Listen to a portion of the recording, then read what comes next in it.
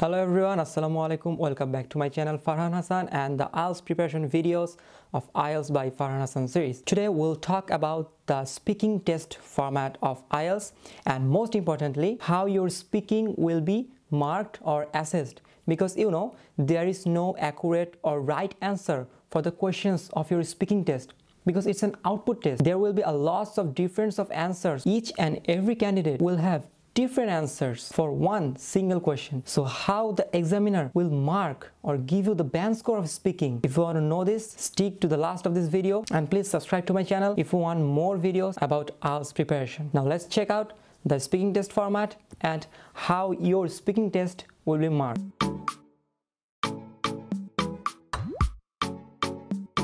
First of all, you might be thinking why it's important for you to know how your speaking is marked. Because if you don't know on which basis, which criteria the examiner is going to mark your speaking, you will not be able to improve those areas. When you will know clearly that which particular area is assessed in your speaking test, you will be able to improve and develop those particular area, and eventually you will be able to achieve a very good band score in your speaking test. So first things first, we'll talk about the format of speaking test, then we'll move how your speaking test will be marked or assessed. So the format of speaking test is same for both IELTS academic and general training. So here you can see that your speaking test will be divided into three parts: part 1, part 2 and part 3. As soon as you enter your examination room, the examiner will tell you to sit, then he'll ask you to show your passport. After you have shown your passport, your IELTS speaking exam will officially start. So in part 1, it's written introduction. That means in part 1, the examiner will ask you your name, your study, your work, what subject do you study or what do you work, where do you work, other familiar topics like your likes, dislikes, your hobbies, gift, meeting new people, and like technology, mobile phone, email, language, and so on. That means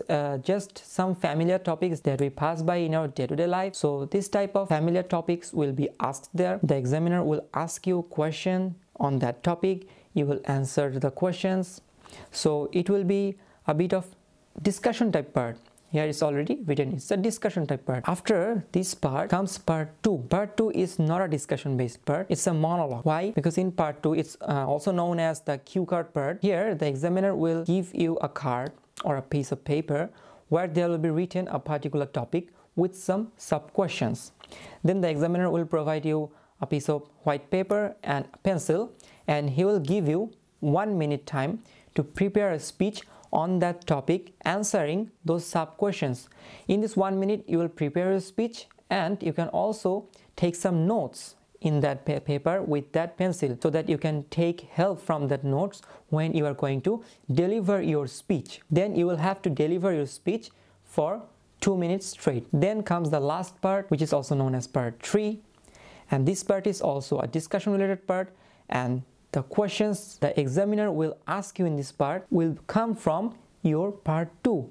That means the topic that you got in your cue card part or part 2, from that topic some questions will be asked in part 3. So we can also say that part 3 is the consequence of part 2. So the questions of part 3 will be related directly or indirectly with the topic of part 2. So after this part, clearly your speaking test is done. You are finished with your speaking test, and this speaking test usually lasts about 11 to 15 minutes, varying from person to person. So now our second part of the video. Now I'll talk about the marking criteria of your speaking test. That means on which basis the examiner will mark your overall speaking test. So the first one is fluency, the second lexical resource, third one is grammatical, and fourth one is pronunciation. What's fluency? Fluency means not stopping while you're speaking. So how fluently can you deliver your speech? How fluently can you keep continuing your communication with the examiner in English? This is fluency. So the examiner will give you a band score out of 9 in your fluency in your overall speaking test. Then comes lexical resource. Lexical resource means in easy word using a lots of vocabulary, not using the same word again and again. So the more you use different vocabulary, new words in your speech, in your overall speaking test, the more band score you will achieve in your lexical resource.